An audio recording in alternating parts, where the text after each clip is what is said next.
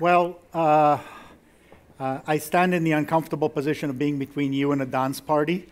You're very patient. I don't have any modes other than serious, so this is what it's going to have to be.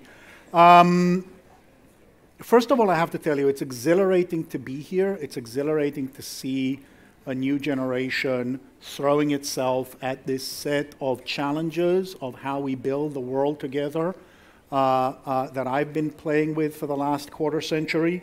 It's also exhilarating, perhaps more than I have to say almost anything else, is to see how many women there are here, which didn't used to be the case. And this is, and it's tremendous to come and learn and listen, and I really appreciate it. I came here without preparing on purpose so that I could soak over the last couple of days what I heard.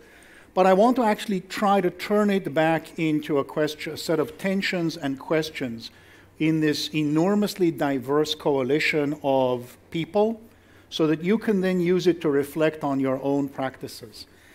And it looks to me like essentially what you have here is a combination of people who are brought together by a recognition of a transformative moment in digital network communications, but also in response to two moments of crisis, if you can talk about things that have been occurring for decades as crises.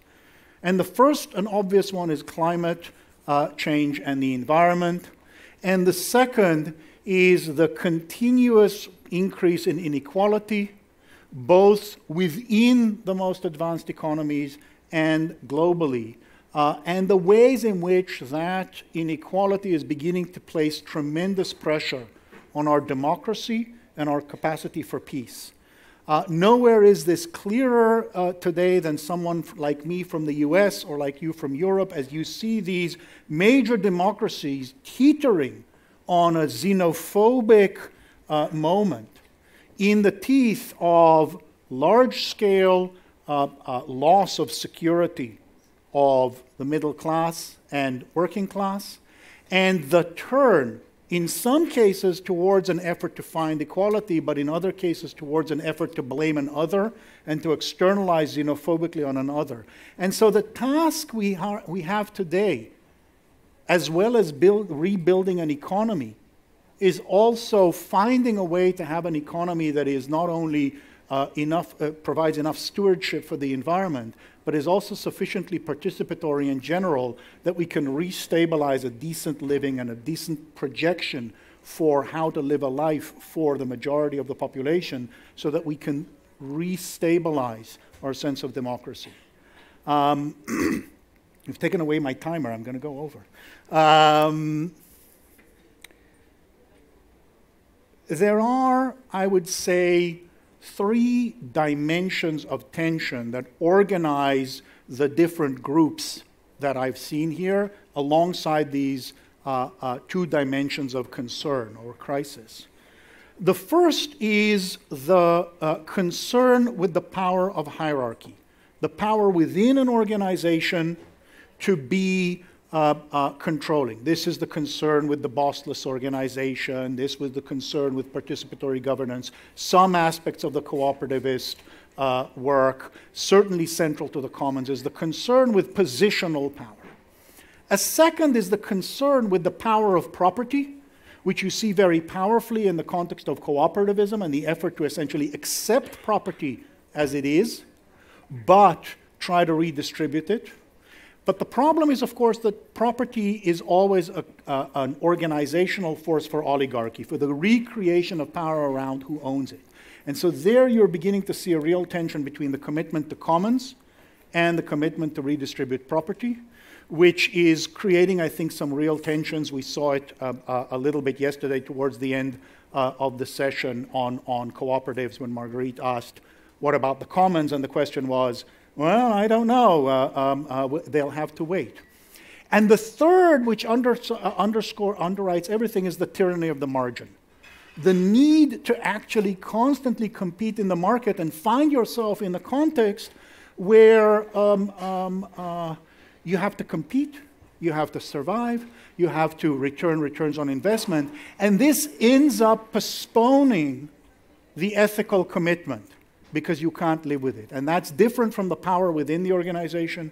It's different from the power through property because it affects everyone, both the property owners and not. And again, nowhere was this clearer than yesterday in the panel on investment models and VCs, and the clash between the entrepreneurs who are driven by an ethical commitment to build something that will change the world, and the need to raise money and the VCs who have investors to return to. It's a real tension that you're going to have to solve. It was also clear in a more micro level in the story about cooperatives and trying to move from a VC-funded to a cooperative model, and the tension between the early actors and the late actors. So this tyranny of the margin is a real constraint that we need to find a way how to break out of. And the critical thing that I want to leave, if nothing else, you, and I'm not leaving yet, don't worry, you can't start dancing, but is the commitment to the commons, intellectually and practically institutionally, is central to your ability to negotiate these tensions. And I'll try to explain why. So roll back 25 years. What happened to us in the networked information environment is, for the first time since the Industrial Revolution, the most important inputs into the core economic activities of the most advanced economies came to be widely distributed in the population. It began with computation and storage and communication, then moved to sensing. Yesterday, when we talked about fabrication, it's beginning to move towards fabrication. So you had a decentralization of material capital that was central to production in some of the most advanced economic areas in the most advanced and richest economies, alongside network communications that dropped transaction costs to a very low level. The first generation of practices that took advantage of this dramatic change was social production, both peer production and individual social production. We saw it with free and open source software. We saw it with Wikipedia. We saw it with the free culture movement. We saw it with citizen journalism. Core aspects of what used to be an industrial information and cultural economy turned into a social production economy that began to seriously compete with the core aspects and destabilize power. After that first round, you began to see traditional political mobilization also being transferred, and that was the late '00s, early 2010s, the emergence of leaderless organizations, and obviously Occupy, Indignados, and the response around the world, perhaps probably most importantly motivated by Tahrir and the Arab Spring, of the emergence of the leaderless organization as an alternative to the longer-term political association. Only after that did we see the same economic characteristics being hacked by market-oriented organizations to build platforms that we see, let's call them, generally came under sharing economy. But it's the same exact transaction cost model and the same exact capital distribution that builds it. But the problem is that these organizations, at least some of them, weren't committed to reversing some of these core dimensions of power. So if you think at the simplest level of one of the earliest one that's barely on the border, Zipcar, beautiful model, but committed only to this aspect of sharing assets in order to limit stress on the environment, ends up relatively easily being translated into becoming a division of Avis, because it's not committed around the question of commons on the property, only the general conception of the commons on the environment, not committed to avoiding the structure of hierarchy in the actual management of the organization, not committed to building a commons-based model that resists the tyranny of the margin. And obviously, I know that you, over your own trajectory, have moved from seeing Uber as a central aspect of the story to Uber being something that is perhaps not what you want to imagine yourselves as being. And again, this is critically defined by the way in which you orient yourself towards these three dimensions of power. Because when you look at critiques of Uber, what are they? They are critiques about the reemergence of hierarchy and the immediate use of algorithms to control the drivers. They are about the power of property to extract all of the rents from the drivers and maximize the return to the investors. And they are about the tyranny of the margin that forces potential competitors to the side. So it's not that there's nothing.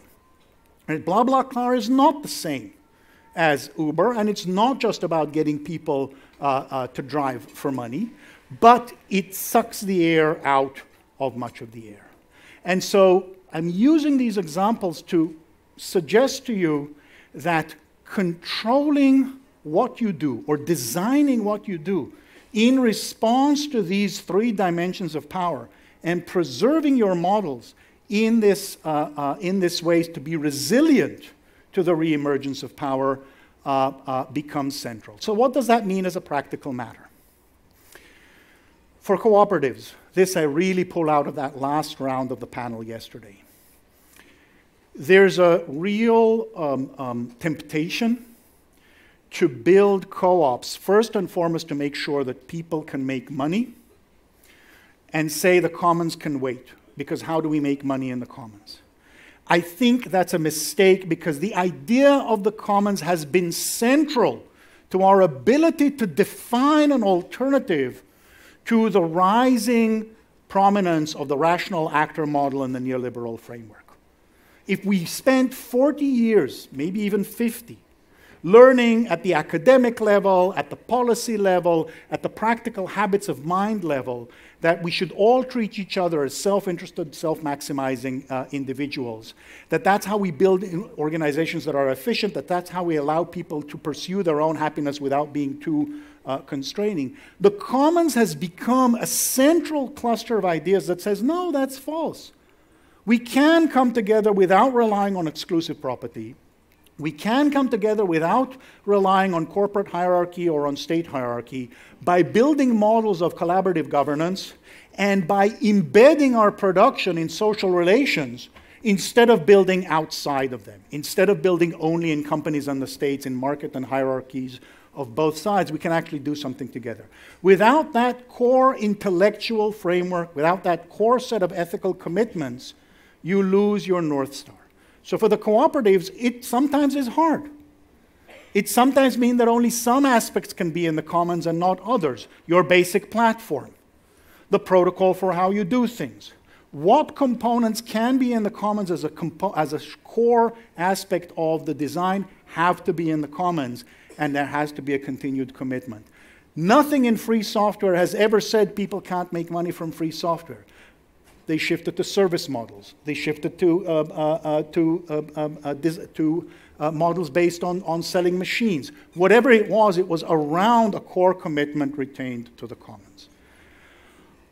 Blockchain, decentralized cryptocurrencies.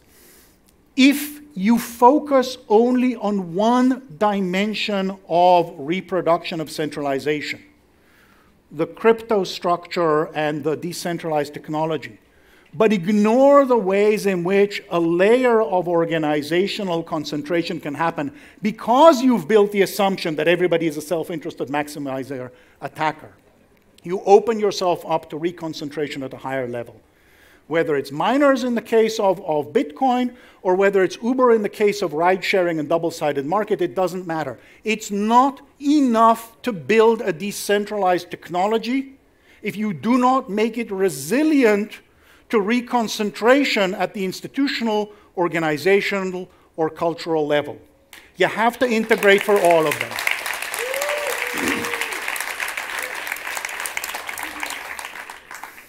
Well, I'm done then. Just this last word. There are, if not tribes, certainly families among you. You come to this festival with a certain set of commitments that make you excited and a certain degree of openness that opens you to the person across the hall. Benjamin Franklin, the grandfather of the American Revolution, is said to have said, if we do not hang together, then surely we must each hang separately. So you need to hang together. But hanging together and keeping together means not just accepting the other for what they are, but actually accepting that tension as creative. Saying, you're focused on this, but I actually really need for you to also do that. You're focused on getting money to people, but I really need you to find a way in which it's consistent with an environmental commitment. You're really focused on undermining hierarchy, but I really need you to be committed to there not being a property-based model around which an oligarchy can emerge, even though you've changed the organizational rules. Or I really need you to not be pushing us into an investment model that will stick me in the tyranny of the margin so that it doesn't matter how much I commit to my cooperative, it doesn't matter how much I commit to my ethics, I'll be either driven out of the market or I'll be driven to change my model. If you need to go a little slower, go a little slower.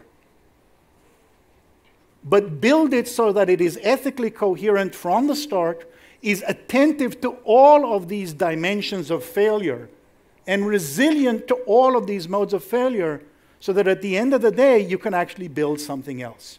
Because in the universe of what we see today as these threats and these crises, that are quite fundamental to how we organize our economic life together, quite fundamental to our ability to maintain a commitment to democratic society, the kind of commons-based, cooperative, sharing economy that accepts that people are sometimes self-interested, but often cooperative. Sometimes really focused on keeping body and soul together, but often very focused on creating a real soul and a real connection, is the most important alternative to these two models that have dominated us for 200 years. The market seeking for the self and the state seeking its control.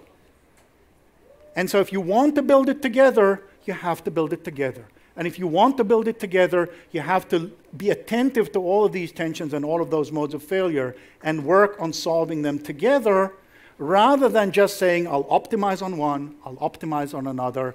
It's a multi-system problem, and you're going to have a multi-system solution. Good luck.